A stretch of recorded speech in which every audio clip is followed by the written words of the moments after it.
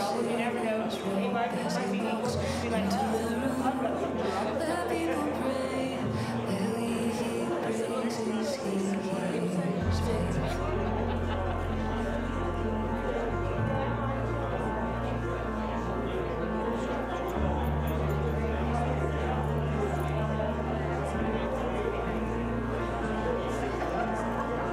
There's a sound I love to hear. It's the sound of the Savior's robe as he walks into the room where people pray, where we hear worship, he hears faith.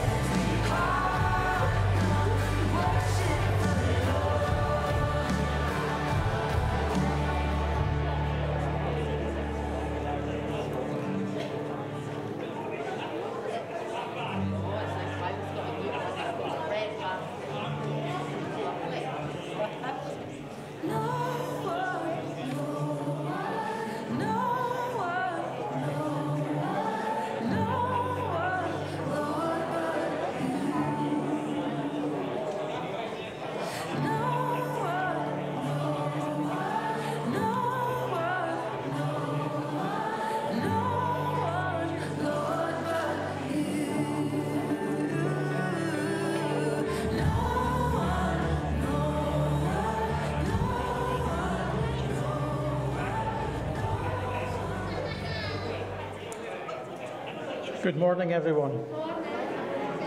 Can I give you a very warm welcome to our service here at Deeside Christian Fellowship Church, whether you're here with us in the building or you are watching online. You're very welcome.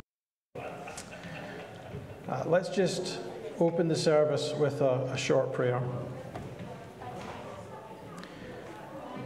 Dear Lord and loving Heavenly Father, we give you thanks that we can gather together to sing our praise and hear your word being preached.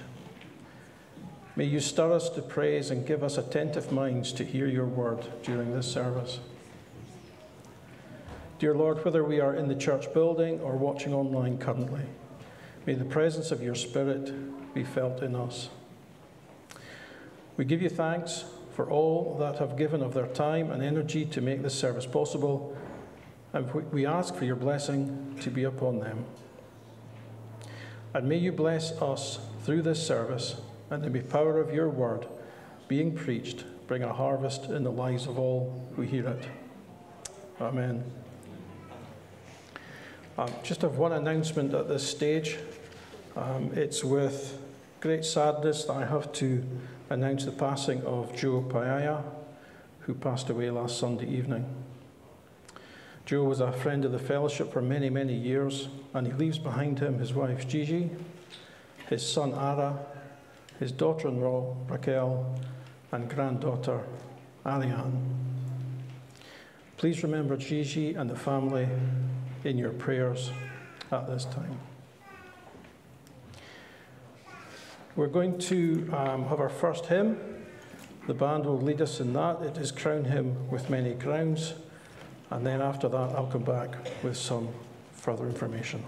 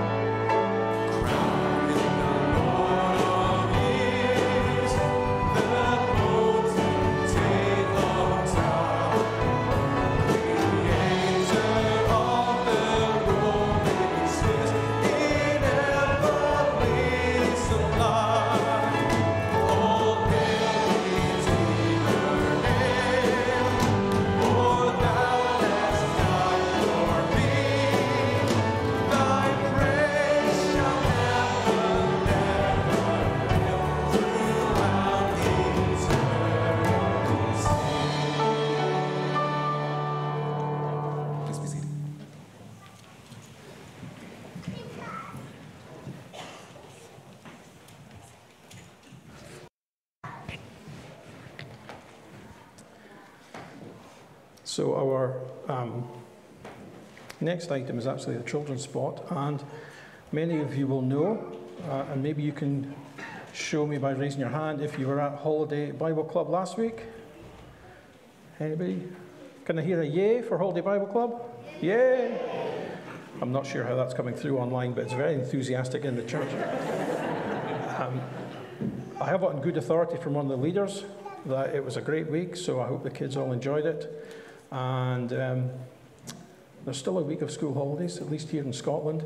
So if you want, and you've got school-age kids, there is fusion football coming up this week, and it's going to be even better than Holiday Bible Club, I think, if that's possible. But we're away to see a video from Holiday Bible Club, and it's a little bit of a mystery to me, so I haven't seen it yet. And if there's an action song included in it, I'm expecting you all to stand and do the actions. Anyway, let's play the video.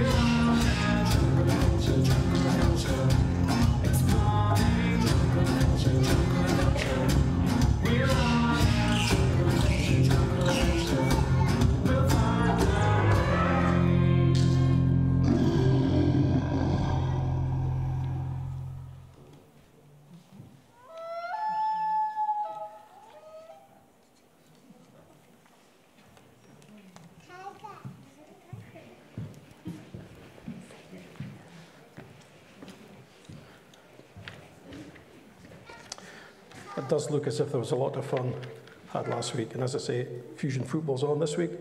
So if you haven't signed up already, you can contact the church office. But it starts on Monday. It starts tomorrow. We'll have a reading now. If you'd like to turn with me to Exodus chapter 12.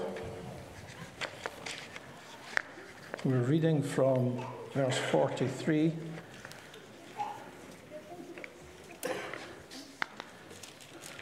through to chapter 13, verse 16. So Exodus chapter 12, verse 43. And the Lord said to Moses and Aaron, "This is the statute of the Passover. No foreigner shall eat of it, but every slave that is bought for money may eat of it after you have circumcised him. No foreigner or hired servant may eat of it. It shall be eaten in one house. You shall not take any of the flesh outside the house, and you shall not break any of its bones. All the congregation of Israel shall keep it. If a stranger shall sojourn with you and would keep the Passover of the Lord, let all his males be circumcised. Then he may come near and keep it. He shall be as a native of the land, but no uncircumcised person shall eat of it. There shall be one law for the native and for the stranger who sojourns among you. All the people of Israel did just as the Lord commanded Moses and Aaron. And on that very day the Lord brought the people of Israel out of the land of Egypt by their hosts. The Lord said to Moses, consecrate to me all of the firstborn. Whatever is the first to open the womb among the people of Israel, both man and of beast, is mine. Then Moses said to the people, remember this day in which you came out from Egypt, out of the house of slavery, for by a strong hand the Lord brought you out from this place. No leavened bread shall be eaten. Today, in the month of Abib, you are going out. And when the Lord brings you into the land of the Canaanites, the Hittites, the Amorites, the Hivites, and the Jebusites, which he swore to your fathers to give to you, a land flowing with milk and honey, you shall keep this service in this month. For 7 days you shall eat unleavened bread, and on the 7th day there shall be a feast to the Lord. Unleavened bread shall be eaten for 7 days. No leavened bread shall be seen with you, and no leaven shall be seen with you in all your territory. You shall tell your son on that day, it is because of what the Lord did for me when I came out of Egypt. And it shall be to you as a sign on your hand and as a memorial between your eyes, that the law of the Lord may be in your mouth. For with a strong hand the Lord has brought you out of Egypt. You shall therefore keep this statute at its appointed time from year to year. When the Lord brings you into the land of the Canaanites, as he swore to you and your fathers, and shall give it to you, you shall set apart to the Lord all the first that opens the womb. All the firstborn of your animals that are male shall be the Lord's. Every firstborn of a donkey you shall redeem with a lamb, or if you do not redeem it, you shall break its neck. Every firstborn of the man among you, every firstborn of man among you, you shall redeem. And when in time to come your son asks you, what does this mean? You shall say to him, by a strong hand the Lord brought us out of Egypt from the house of slavery. For when Pharaoh stubbornly refused to let us go, the Lord killed all the firstborn in the land of Egypt, both the firstborn of man and the firstborn of animals. Therefore I sacrifice to the Lord all the males that first open the womb. But all the firstborn of my sons I redeem. It shall be as a mark on your hand or frontlets between your eyes. For by a strong hand the Lord brought us out of Egypt. May the Lord bless the reading of his word.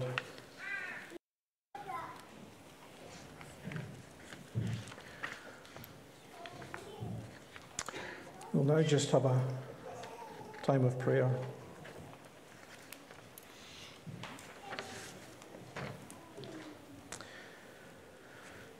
Dear Lord and loving Heavenly Father, we give you thanks and praise that we can call out to you through prayer. And we know that you are a powerful and compassionate God who hears our prayers and answers them.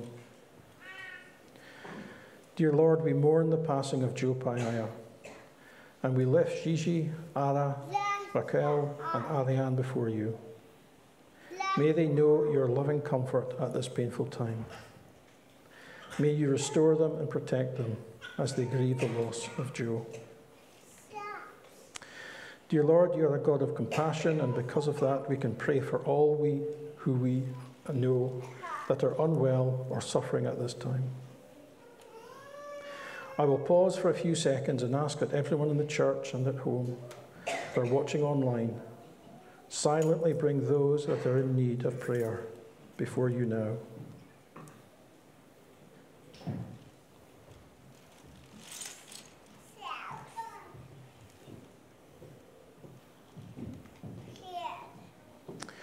Dear Lord, we give you thanks for all who participated in the Holiday Bible Club last week.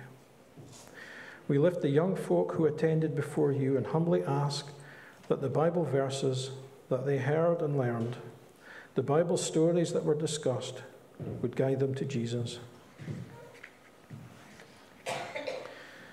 And we give you thanks in advance for all who will attend Fusion Football next week, both the participants and the coaches. May you bless that activity, and may you be at work in the hearts of all who attend. Dear Lord, we give you thanks that the restrictions related to COVID-19 continue to be pulled back, and that we will have further opportunities to meet together in the days and weeks ahead. We ask that as we begin to meet together, your Spirit would be with us. Dear Lord, may we be like the two men from Emmaus that we read of in John's Gospel, who were walking with Jesus and, after they recognized him, said, "Did not our hearts burn within us while he talked to us on the road, while he opened us the Scriptures?" May it be like that for us as we begin to meet together in smaller groups and discuss the Scriptures. We lift the leaders of our nation before you and pray that you would be near them and guide them so that they would make informed and wise decisions for the nation. And here in the church, dear Lord, we ask that you would bring a blessing on all who are about to leave for junior church. We pray for all the young folk and for the leaders there, dear Lord. May your blessing be upon them. And we think also of the community around us, dear Lord. May we be a good witness to them. And may there be a willingness to engage both with the community and with the church, dear Lord, so that the gospel, your good news, would be known in this area. And we lift David before you as well, dear Lord, as he preaches later in the service. We do just pray that your blessing would be upon him, that he would bring the words to us that you've set upon his heart. We pray that we would have open and attentive ears to hear, dear Lord. I pray for all this in your Son's name. Amen. So we're going to sing again, O Great God. And then during that song, I will indicate when the kids should leave for junior church. And then after the end of the song, David will come and give the sermon.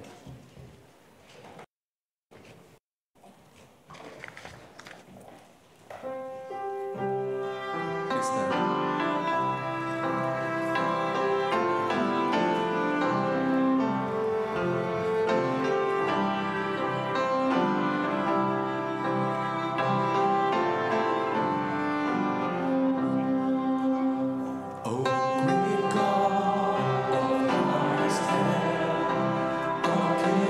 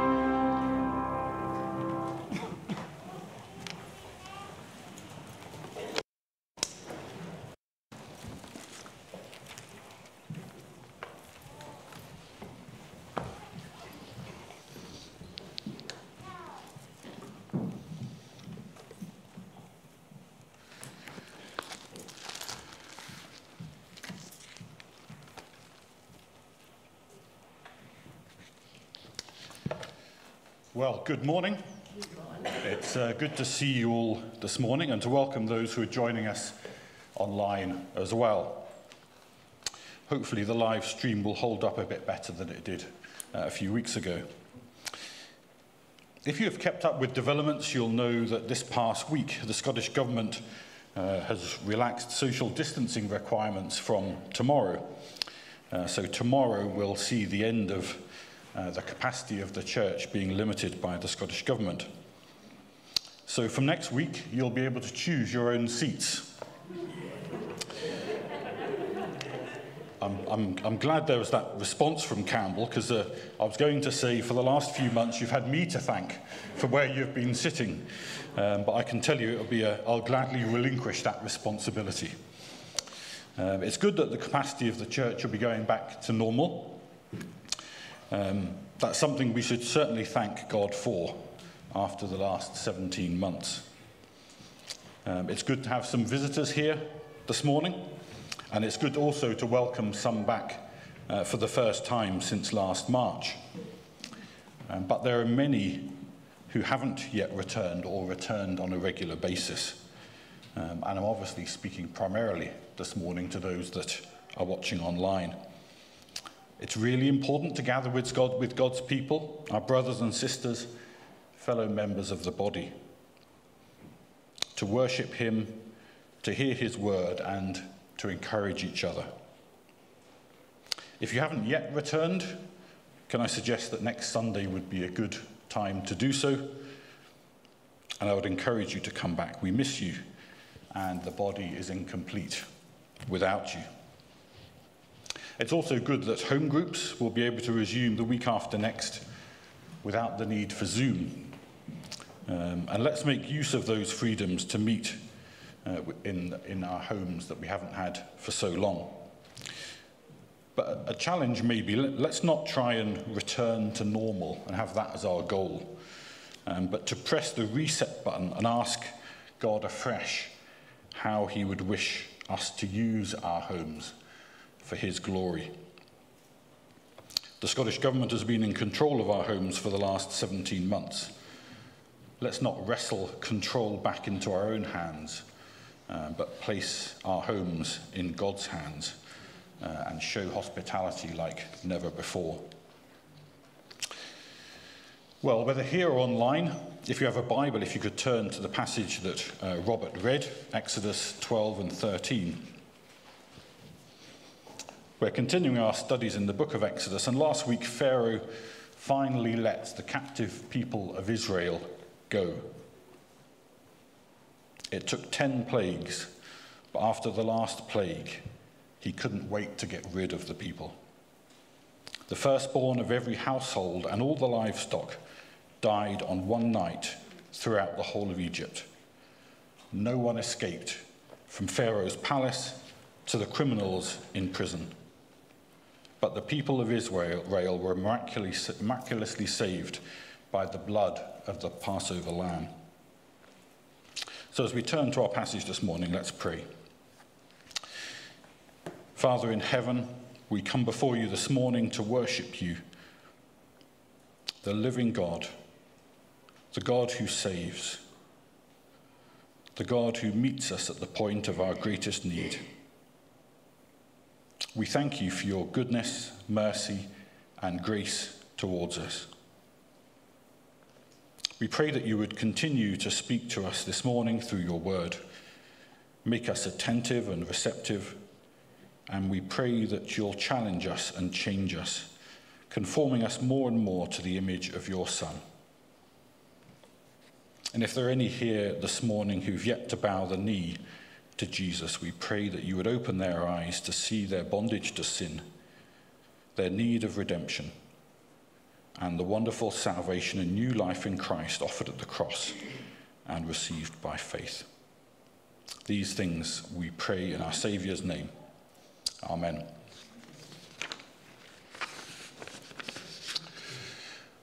Well, I think everyone here, above the age of 3 anyway, has at least one date etched on their memory. Probably at least 2. Some of us, of course, will have many more, especially those with a quiverful.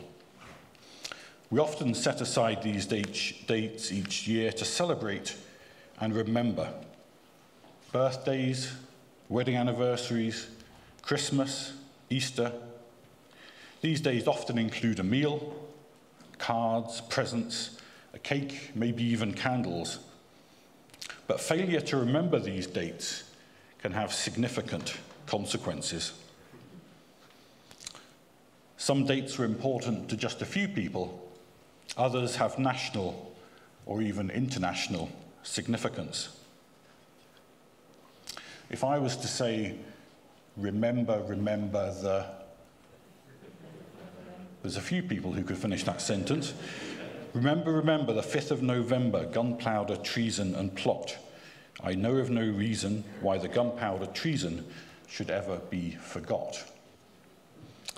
Well, a lot of people actually have forgotten about the gunpowder plot. A few years back, I had to explain to a group of 20 Norwegians what bonfire night was all about. They'd come to Aberdeen on a professional development exchange, and they were here on the 5th of November. And with bonfires and fireworks, that could have been very confusing for them.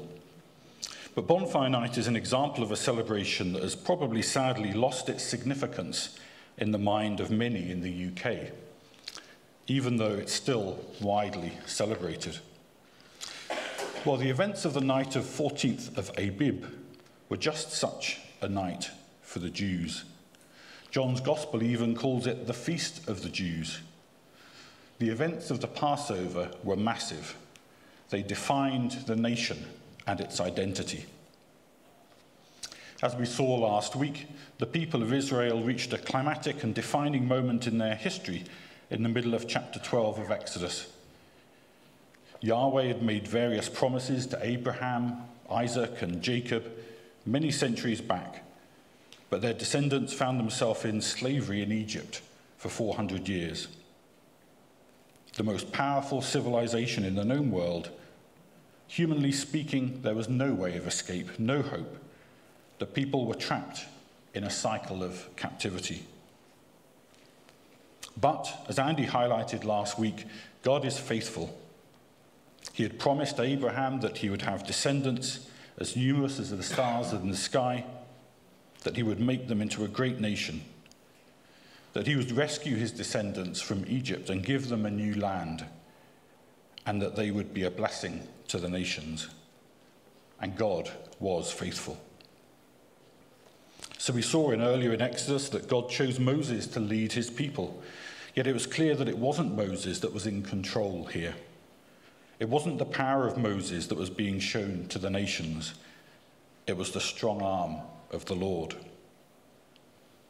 9 plagues had befallen the land of Egypt, demonstrating the superiority, the massive superiority of Yahweh over Pharaoh and the other gods of the Egyptians. But Pharaoh's heart was hard, and he would not let the people of Israel go. Serving God and serving Pharaoh were incompatible, and Pharaoh knew it. He was determined he would not let the people go. But it was at this point that the 10th plague came, the death of the firstborn, both man and livestock. In the middle of the night, Pharaoh commanded the people to leave. Just go, he said. So they did, carrying with them the spoil of Egypt. In 2 weeks' time, we'll get to another significant and defining event in the history of the people of Israel, the crossing of the Red Sea. But the author of Exodus seems to pause between these two events. I'm sure if I was writing the book of Exodus, I would have wanted to roll them up into one event and make a really big thing of it. But the book of Exodus doesn't do that, and this should catch our attention. The events of 14th of Abib are so great, so significant, so defining, that God wants us to pause.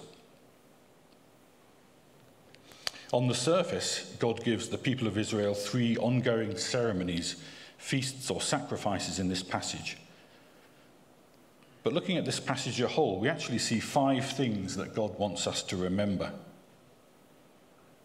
5 things that God wants us to be impressed on our hearts. As the people of Israel were 3,500 years ago, he still wants to impress them on our hearts this morning.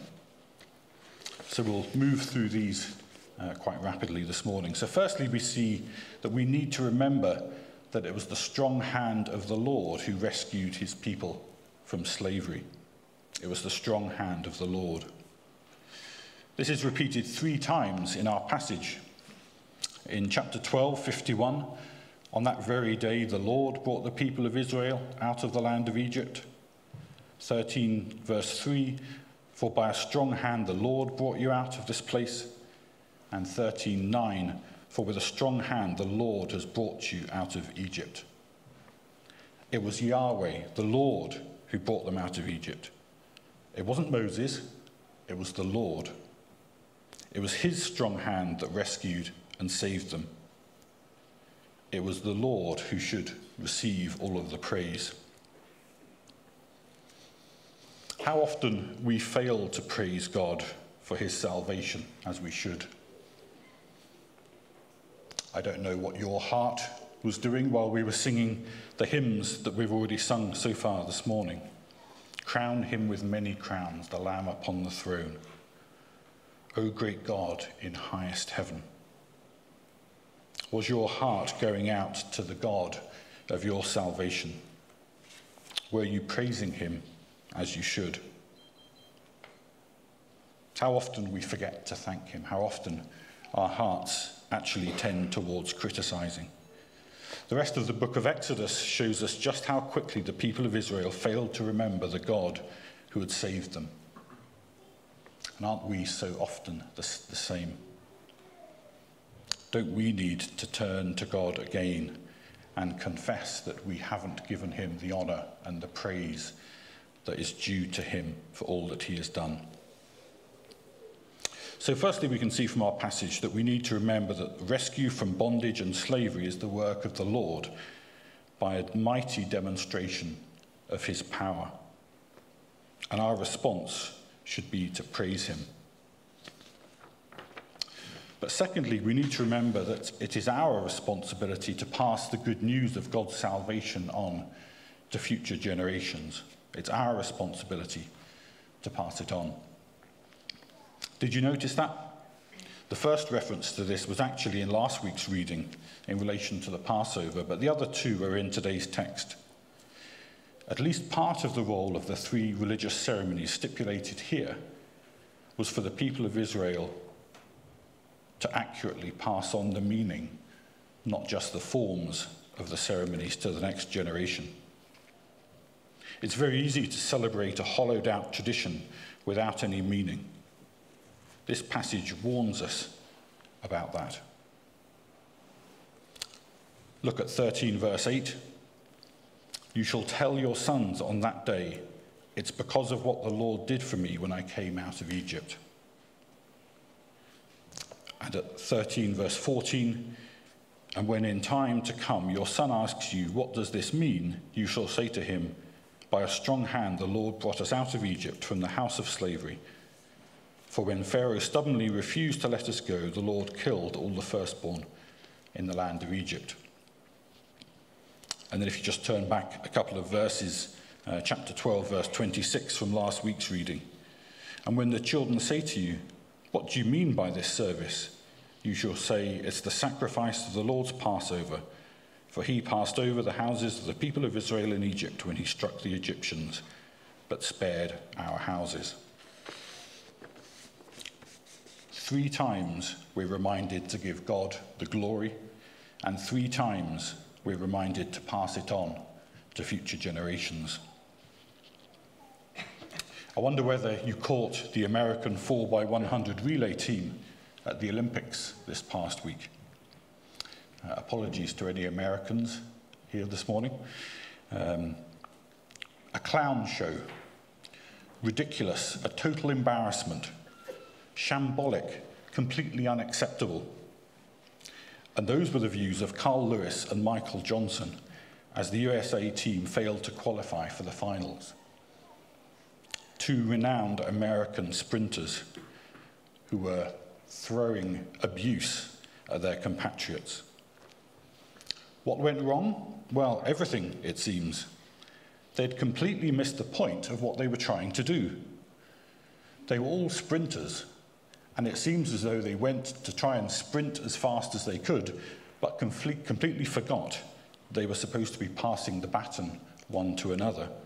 And it was how quickly the baton got around the track rather than them. It can all go wrong if we don't prioritise the passing of the baton to future generations. Yes, God is good, God is gracious, God is faithful.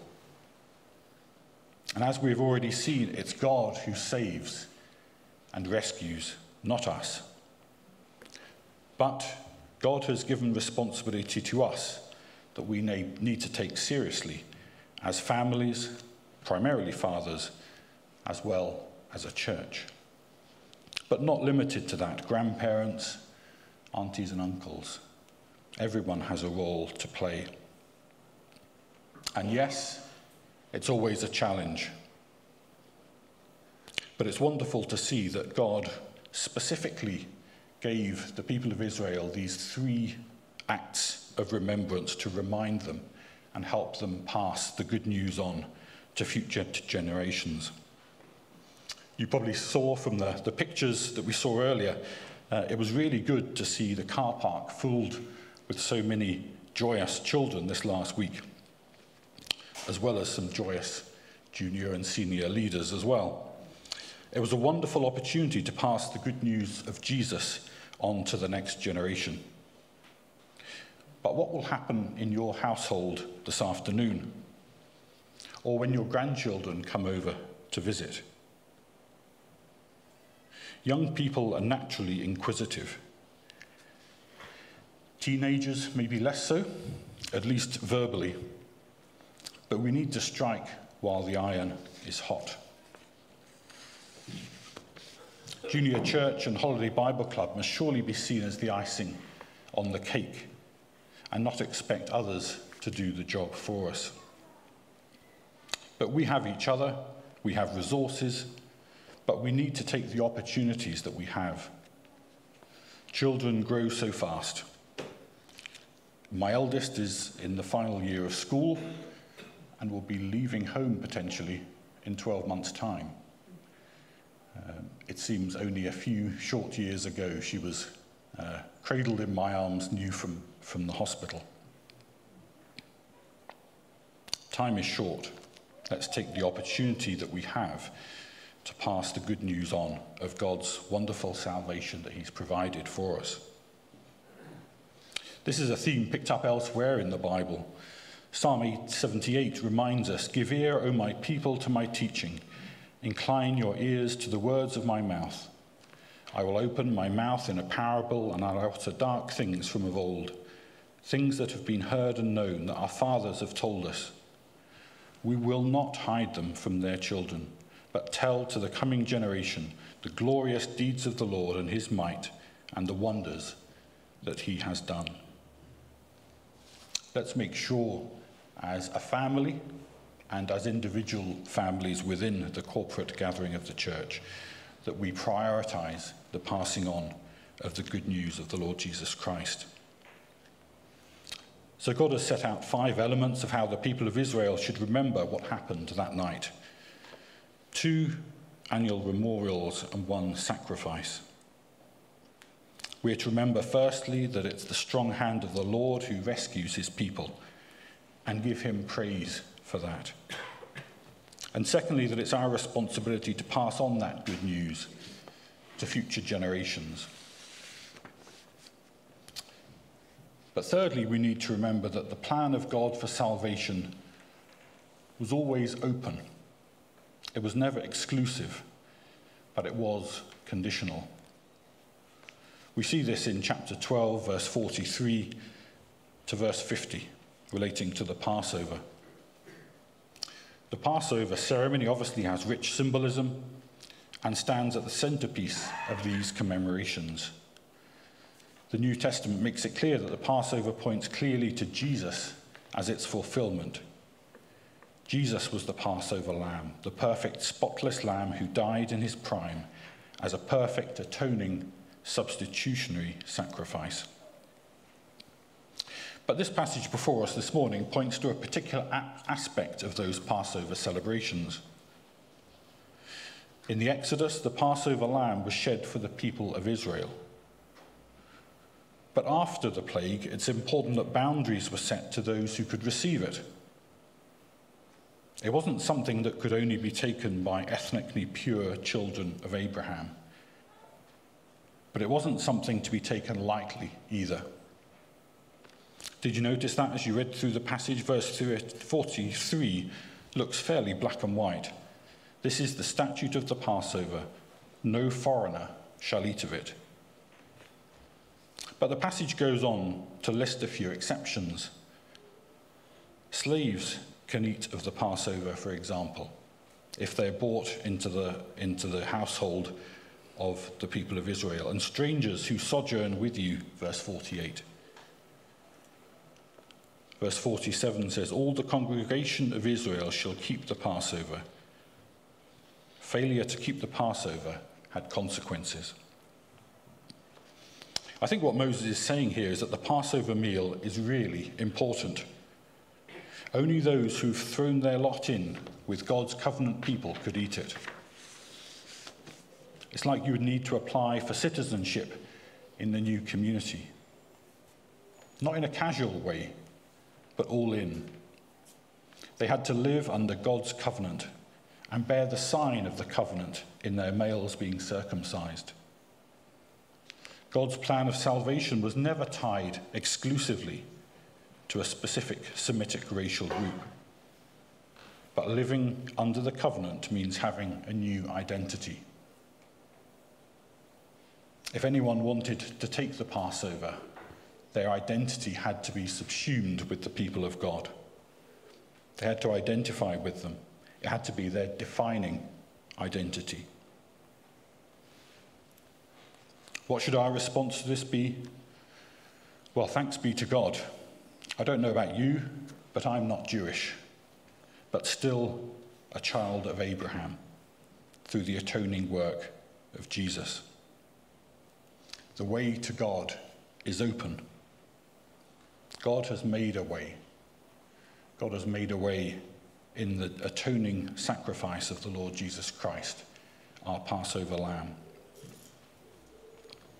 In the New Testament, baptism is the equivalent, if you like, of a covenant sign for entry into the kingdom. And that's the sign that we use today rather than circumcision. But God wants a people. He wants a people for his own possession. And coming under that covenant means throwing our identity in with Jesus. So we've seen that we are to remember firstly that this is the strong hand of the Lord that rescued his people. Secondly, it's our responsibility to pass that good news on to future generations. And thirdly, that God's plan of salvation was always open to all who would throw their lot in with God's people, that would come under his rule. But fourthly, we also see that the plan of salvation was always about more than freedom from slavery. And we see that in chapter 13, verses 1 and 2, and then 11 to 16. I don't know whether as you read it you noticed that, but there are three things being talked about: the Passover, the consecration of the firstborn, and the Feast of Unleavened Bread. But it kind of mixes them up a bit, which makes it a bit confusing. But verses 11 to 16 follow on from verses 1 and 2. There is no distinction made between the Egyptians and the Israelite people in the 10th plague. And that's different from the previous 9 plagues. There was something different going on, and it should make us sit up and notice. Slavery in Egypt wasn't the people's biggest problem. They thought it was their biggest problem, but it wasn't. And God makes that clear in the way he rescued them. Slavery in Egypt was a picture of their biggest problem. and it's a picture of our biggest problem too. The people of Israel, just as the people of Egypt, were children of Adam.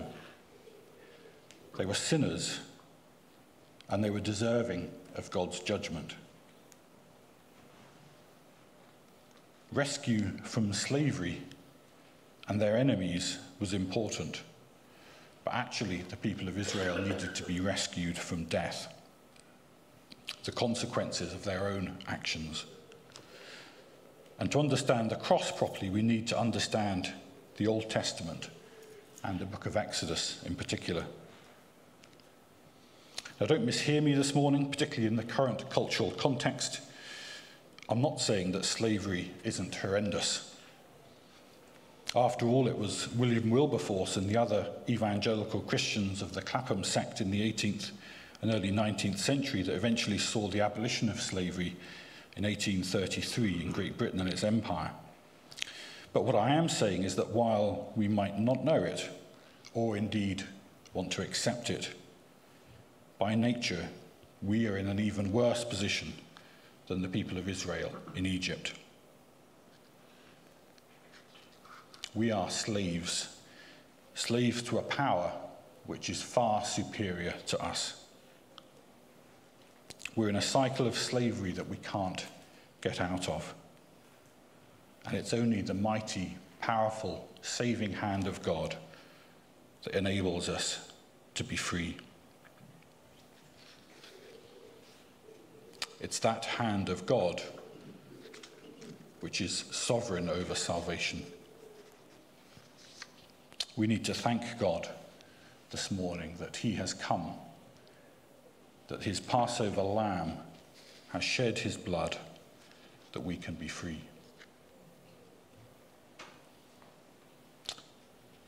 There are many of us here who will believe in the Lord Jesus Christ this morning, who will know him as their Saviour. And there may be some that don't. We need to have showing the good news of the Lord Jesus Christ as a priority in our lives, demonstrating his kingdom by the way that we live, and passing that good news on in the words that we say. So, we're to remember firstly that it's the strong hand of the Lord who rescues his people. Secondly, it's our responsibility to pass that good news on to future generations. Thirdly, that the good news is about more. It wasn't exclusive, but it was open to all. That it was about more than just freedom from slavery. It was about salvation from our greatest enemy, the power of the evil one and our own sinfulness. But finally, the plan of God for salvation was also about a new life of moral purity. It'll be a few months before we get to Exodus 20 on Sunday mornings, probably after the October holidays. But right at this point of the Exodus, God is telling his people that there is a radical break between life in Egypt and life under God's rule. I don't know how much you know about yeast. Yeast is a single-celled microorganism which is everywhere around us. If I put down a tray and left it there for a day, you would find yeast on the tray by the end of the day. We all make use of yeast in many ways, but yeast that gets out of control can do horrendous things. I wonder whether you remember the story of Lot in Genesis. The angel had called him to leave Sodom and Gomorrah and told them not to look back. They weren't to hanker for the life that they'd left behind. But Lot's wife turned back. God is saying in the Feast of the Unleavened Bread not to turn back. Don't be tempted to turn back. Sometimes we look at the past with rose-tinted glasses, but don't look back. Michael Morales has helpfully said that the Exodus path to abundant life with God is not accomplished with the momentary crossing of a boundary, but requires a continual leaving. We are called to forsake the old life of futility, sin, and depravity, and to do so with urgency. The people of Israel often looked back, as we see in the book of Exodus. They looked back on a number of occasions, and each time experienced God's displeasure and discipline. And it's easy to criticize them with the space of 3,500 years. Why didn't they listen? They'd only just seen God's mighty power in rescuing them from Egypt. Why were they so quick to turn back? And yet we often do the same thing. Going back to patterns of life which don't glorify God and don't put his kingdom first.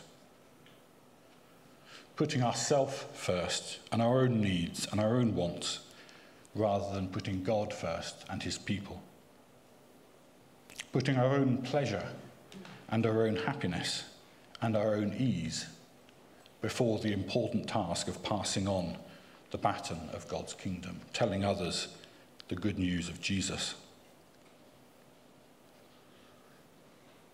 What the prohibition of taking risen dough from Egypt was doing was preventing Egyptian yeast from going with the people out of the land. A clean break from the past was taking place. A new start was required. I expect a number here this morning participated in the sourdough trend during lockdown, or bread making at least, or maybe ginger beer or something stronger. There are many uses of yeast. But yeast reproduces under the right conditions. It can have desirable planned consequences in a loaf of bread, but it can also have undesirable and unplanned consequences, allowing infection to spread. I don't know whether anyone's heard of tepache. I tried to make some tepache a few months ago. Tepache is fermented pineapple, but the skin of the pineapple has natural yeast on it, which allows it to ferment. Normally, fermentation is controlled under sanitary conditions and it produces the expected results. Well, I produced this tepache, and the yeast was not good yeast, and it tasted horrendous. It all went down the bin, down the tubes. It can have undesirable consequences. Yeast is a dangerous thing. If we're to fully understand the cross, we need to learn these lessons from Exodus. Many Christians get off on the wrong foot with Jesus because their theology doesn't encompass the Exodus. Life in Egypt must be left behind. If you've got a Bible, could you maybe turn to 1 Corinthians 5? In 1 Corinthians 5, Paul picks up this picture of yeast. 1 Corinthians 5 and verse 7. He says, "Cleanse out the old leaven, that you may be a new lump, as you really are, unleavened. For Christ, our Passover lamb, has been sacrificed. Let us therefore celebrate the festival, not with the old leaven, the leaven of malice and evil, but with the unleavened bread of sincerity and truth."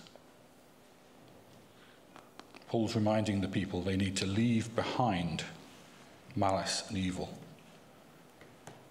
and head towards sincerity and truth. Life in Egypt needed to be left behind as they went into the presence and under the rule of God. In the next chapter, 1 Corinthians 6, verse 19, Paul says, "You are not your own, you were bought with a price. There was a radical change in life that was required.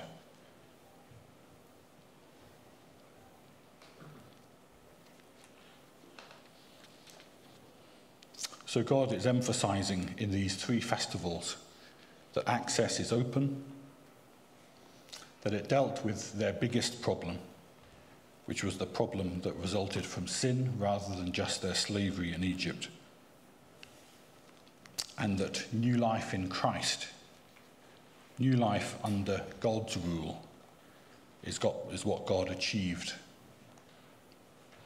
And that's what Christ achieved for us on the cross. A new life, not a continuation of the old life. A radical change to come under the rulership of Jesus.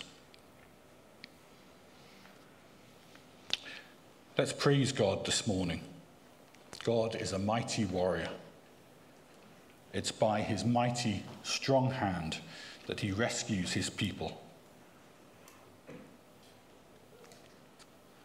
There's no way that God's people should have been able to interpret their release from Egypt as anything other than the mighty hand of the Lord. These events were foundational and defining in the life of the people of Israel. God was creating a new people to live under his rule. The Lord's Supper is the defining celebration that we participate in. It's not just about looking back. It's not even just about looking forwards. It's an expression of our participation in these events. Sometimes I wonder whether the Lord's Supper is too secretive. I thought it was refreshing during our services earlier in lockdown when there wasn't an opportunity for children to go to junior church and they were sitting in with us. It should prompt questions. But it's not just children who aren't Christians. There'll be here some people this morning who aren't followers of Jesus. And the Lord's Supper should make you question, what is this that's going on? It's absolutely essential that this good news is passed on faithfully to future generations, to our children, to our grandchildren, to all who are far off, because the door is open and the way is open for all who would bow the knee to King Jesus. God has shown his amazing love for us in redeeming us from sin through the death of the Lord Jesus Christ on the cross. Such love demands my soul, my life, my all. Let's pray.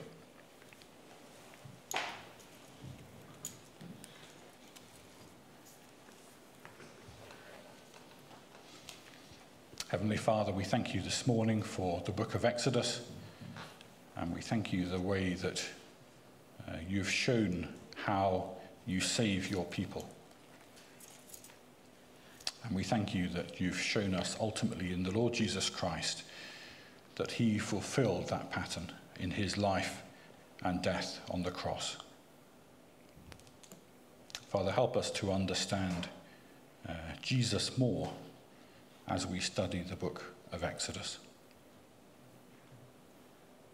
We thank you, Father, that you are a mighty God, that you've shown your power,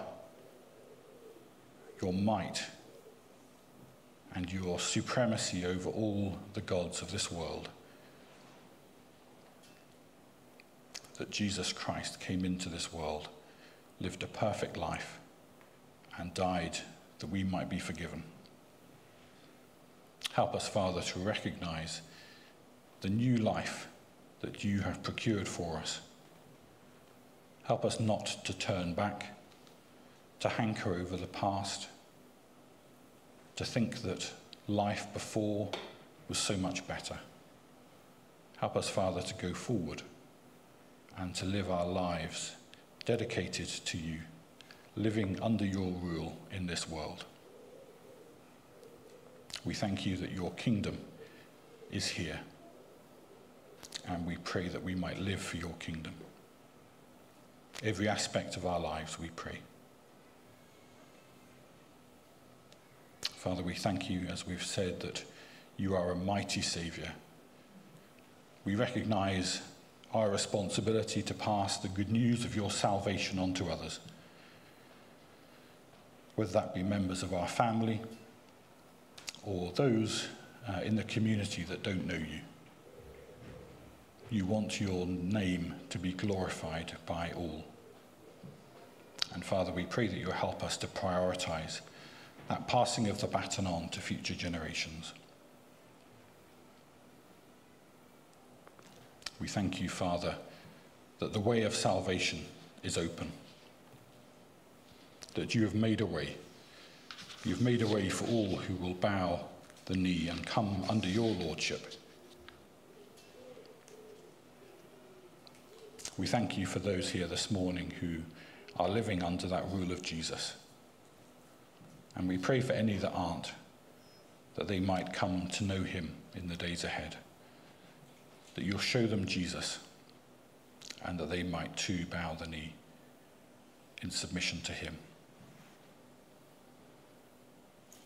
Father, we thank you that you dealt with our greatest need, that you reminded your people through the consecration of the firstborn that you had dealt with sin. And we thank you for the reminder that new life in Christ is what we're called to leave Egypt, to leave the practices of Egypt, and to live under your kingdom, under the authority of the Lord Jesus Christ. Father, if we are followers of Jesus, but expressing reluctance in our lives to be wholehearted followers, to be wholehearted disciples, forgive us, we pray. And by your grace, may we turn afresh and live under his authority in our lives. So, Father, we thank you for the Lord Jesus Christ. We thank you for his atoning death on the cross as our Passover lamb. And as we go from this place this morning, we pray that you'll help us to live lives that bring glory to you, not turning to the leaven of Egypt of malice and evil, but living under your glorious kingdom of sincerity and peace and truth. We ask these things for Jesus' sake. Amen. We'll stand to sing our final hymn, Our God Saves. Jesus is King and demands my soul, my life, and my all. Let's stand and sing our closing hymn together, When I Survey the Wondrous Cross.